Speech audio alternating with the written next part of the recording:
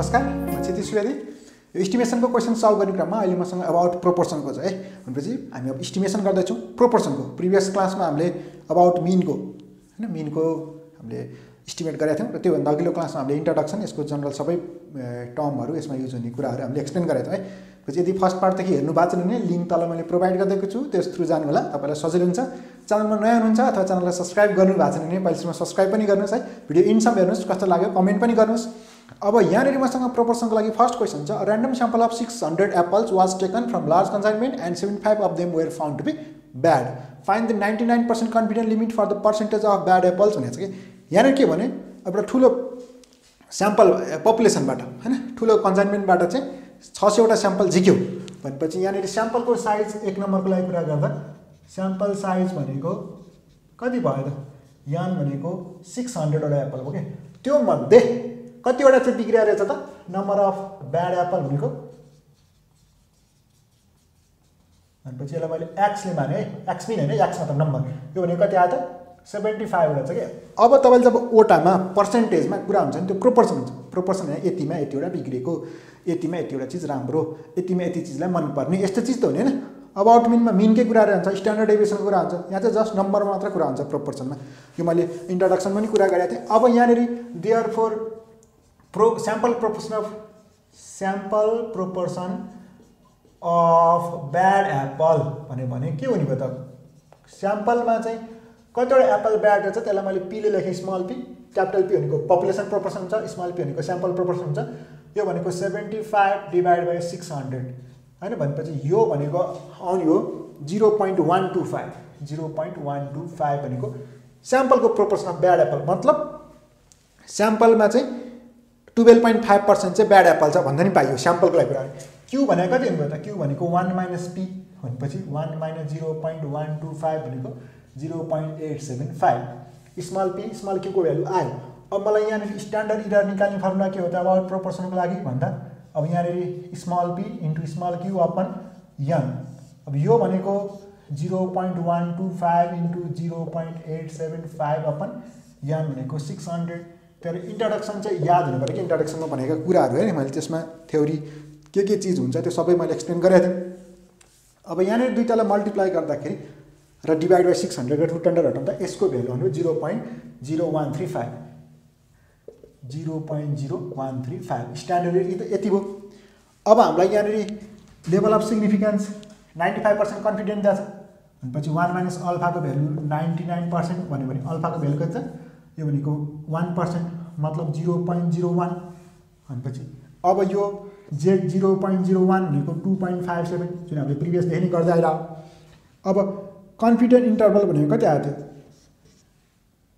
Sample proportion plus minus Z alpha into standard error about proportion. P भनेको 0.125 स्याम्पलको लागि कुरा भने 0.125 प्लस माइनस जेड अल्फा भनेको 2.57 into standard error about प्रोपोर्सनको 0.0135 आयो। यो भनेको अब 0.125 प्लस माइनस 2.57 इन्टु 0.0135 गर्दा 0.03469 0.03469। अब एकचोटि टेकिङ नेगेटिभ अर्चोटि टेकिङ पोजिटिभ भनेपछि यो गर्दा 0.125 माइनस 0.03469 यो चाहिँ 0.125 प्लस 0.03469 पछि यो आउने भयो 0.0903 यो आउने भयो 0.1596। अब पर्सेन्टेजमा भने छ for limit for percentage of bad Apple भनेपछि यसलाई 100 ले मल्टिप्लाई गर्ने है। यो 100 ले मल्टिप्लाई गर्दा 9.03%। यो चाहिँ कति आयो त? 15.96% भनेपछि कन्फिडेन्ट इन्टरभल कति रहेछ त भन्दा 9.03% देखि 15.96% के हुन्छ पपुलेसनमा चाहिँ स्याउ एप्पल बिग्रेको हुन्छ, ब्याड एप्पलको प्रोपोर्सन चाहिँ त्यति हुन्छ भन्ने कुरा गर्यो हो। फर्स्टमा यति हो है कुरा, सेम हुन्थ्यो जस्ट फर्मुला डिफ्रेन्ट भयो। यहाँ यति पार्ट, बाँकी काम त सबै सेम हो। अब यहाँनिर सेकेन्डमा चाहिँ के भनेको छ त? A sample of 400 mobile set was taken from a lot भनेपछि एउटा लटबाट कतिवटा मोबाइल सेट थियो त्यसमध्ये 400 झिक्यो भनेपछि यो केसको लागि स्याम्पल साइज कति भयो? 400। अनि त्यसपछि भनेको छ 20 mobile set were found to be damage number of damage mobile भने कति आयो त ड्यामेज मोबाइल यो केसको लागि आयो 20 अब यहाँनेरि proportion of sample proportion of damage mobile अनि यो 20 upon 400 यसरी गर्नुपर्ने भयो के यो भनेको 0.05 आ 0.05 अब 0.05 आउने बित्तिकै q को भ्यालु कति हुने भयो त 1 minus 0.05 q भनेको 1 minus p 1 minus 0.05 भनेको 0.95 अब यहाँनेरि स्ट्यान्डर्ड एरर निकाल्दा कति हुने भयो त मैले सबै गरेँ अब स्ट्यान्डर्ड एरर अबाउट प्रोपोर्सन भनेको p q upon n p भनेको 0.05 इन्टु q भनेको 0.95 अपन n भनेको 400 यसको भ्यालु सल्भ गर्दा सुरुवातमा सोधेको त्यही हो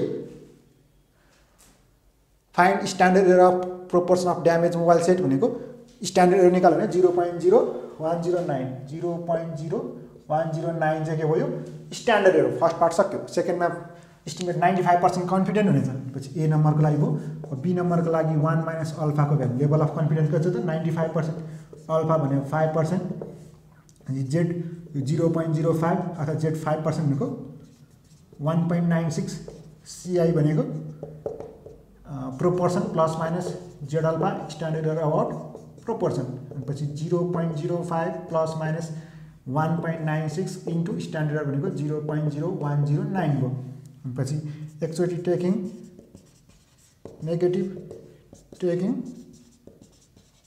पोजिटिभ अनि एकचोटि नेगेटिभ लिएर सल्भ गर्नुस् एकचोटि पोजिटिभ लिएर सल्भ गर्नुस् अनि पछि यो आउँछ 0.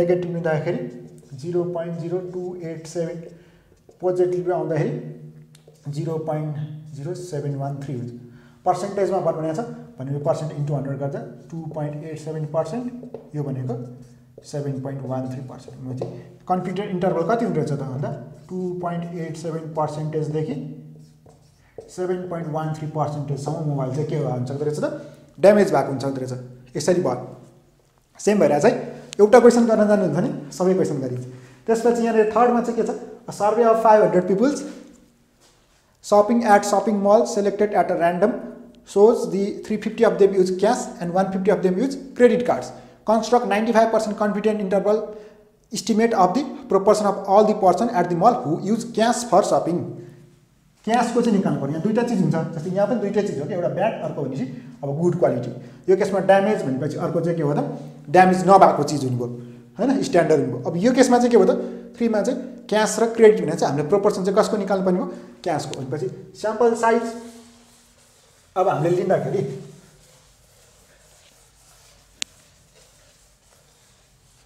यसको लागि कुरा गर्दाखेरि र्यान्डम सर्भे हैन स्याम्पल साइज यान भनेको 500 अब number of person who use cash for shopping who use cash कतिजनाले छ त 350 of them use cash 350 भयो अब हामीले यसकै युज गरेको therefore proportion of person who use cash sample proportion भन्ने पनि पाइयो sample proportion of person who use cash भनेको 350 divided by 500 भनेको यो p भयो के स्मल p यो भने 350 divided by 50 भनेको यो भनेको 0.7 अब यो 0.7 आउने बित्तिकै q भनेको 1 minus 0.7 भनेको 0.3 स्ट्यान्डर्ड एरर आयो स्ट्यान्डर्ड p भनेको pq upon n 0.7 into 0.3 upon n भनेको 500 पछि यसको भ्यालु आउने भयो 0.02049 हो स्ट्यान्डर्ड एरर आइसकेपछि कन्फिडेन्ट इन्टरभल 1 minus अल्फा भनेको मैले ल्याङ्ग्वेज लेखेको छु 95% भनेको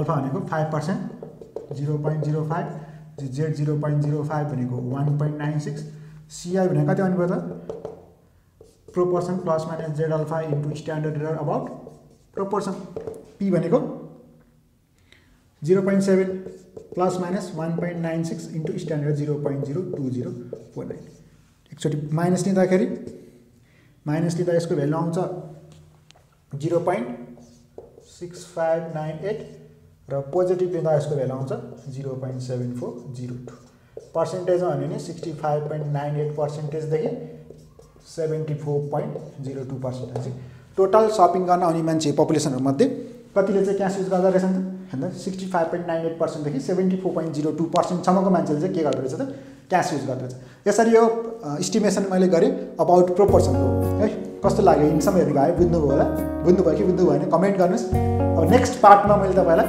सैम्पल साइज डिटर्मिनेसनको क्वेशन गराएको छु है जसको लिंक मैले तल प्रोवाइड गरिदिएको छु यो क्लास यति नै थ्यांक यू